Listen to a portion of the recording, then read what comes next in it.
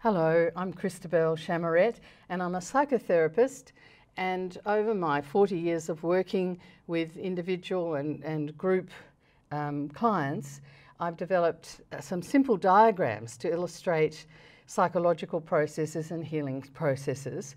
And one of these diagrams I've actually adapted to help me to understand the history of Australia and some of the situations that we get ourselves into in relation to our history and our Indigenous peoples. And so the diagram that I normally draw is to help people understand their own problems and psychological difficulties. And what I draw is a child, an inner child, in a what looks to be a grown-up, but that I call the pseudo-adult, because it looks, talks and acts like a grown-up, but under certain conditions, instead of a grown-up activity, out comes a very damaged, difficult behaviour. And I believe that that comes from the emotional child or the inner child, the person that has experienced trauma and hasn't gained healing from it. All of us in childhood experience trauma, but it's actually not acknowledging it and getting relief from it. If we deny it and pretend it hasn't happened, then we're in danger of it acting out in ways that are negative and causing problems. And so as a therapist, when I'm working with people, I want them to actually acknowledge the pain of their emotional past and to grow and catch up. And if they do acknowledge that, they grow to be what I call the true adult. And the true adult is the grown-up child, the child that isn't blocked out and kept down because of shameful or traumatic behaviour that's happened that they're afraid of. The true adult is, and actually this is very similar to transactional analysis, the parent-adult child of TA is actually my pseudo-adult, which is my age and in my body, and the inner child, which is my childhood, because nobody else can have my childhood. And the true adult is the person that integrates both of those things rather than being split and trying to be adult, and then suddenly the child breaks out and does inappropriate things like violence, anger, sexual offending, bad behaviour that doesn't match what the adult aspires to. Now, I'd like to apply that to Australia, because what I feel is that there's a lot of unacknowledged pain in the history of our country that if you think about it, and I'm going to draw probably a very poor picture of Australia, but to give you the idea that sometimes Australia is acting like a pseudo-adult, it's acting like it's a grown-up member of the global society, and other times it acts out in ways that are really shocking, that cause us to feel what's going wrong with Australia. Why are we so negative to our Aboriginal people? Why are we so hostile to refugees that come by boat when we ourselves came by boat?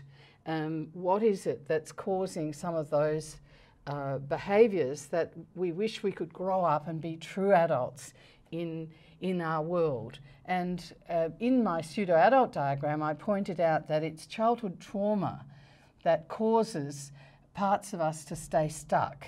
And if you think about the trauma in Australia's history, there's colonisation, there's the damage to Aboriginal people, there's the brutalisation of the colonisers having been in exile from England, and very, very traumatised by the different environment, new and strange conditions, and often prison-like, because so many were prison colonies. So imprisonment is damaging. All those things in our history have, because we haven't acknowledged the pain and worked through that, sometimes it causes us to be brutal and damaging in our acting out. and thinking first of ourselves and not of how other people might be affected by what's happening. If we have become uncaring of our own pain, we're more likely and at risk to inflict that pain onto others. So I would like to say that the cause of some of our more negative and damaging behaviours as a nation and as a country may come from unacknowledged pain of our own past. And if we could acknowledge and heal, then we could grow up to be much more compassionate people who have really something to offer as global citizens, rather than locking people up. You know, it's really interesting that our main measure of punishment is locking people up, and we were a penal colony. So being a penal colony has led to some very punitive responses, ignoring Aboriginal people and perhaps fearing them as different from us, and almost the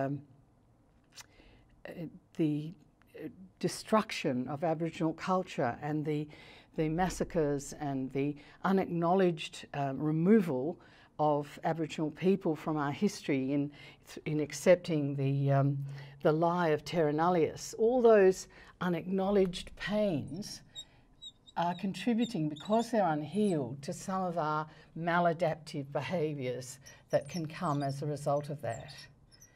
So there we are.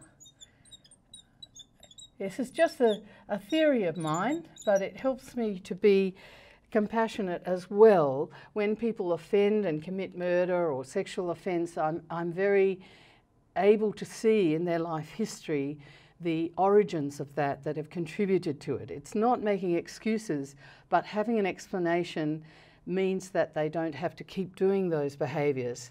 Similarly, with our history as a nation, and this just doesn't apply just to Australia, it applies to communities and regions and maybe the whole world. If we could actually acknowledge our pain and work through it, then that would bring us to a more healthy place in our adjustment.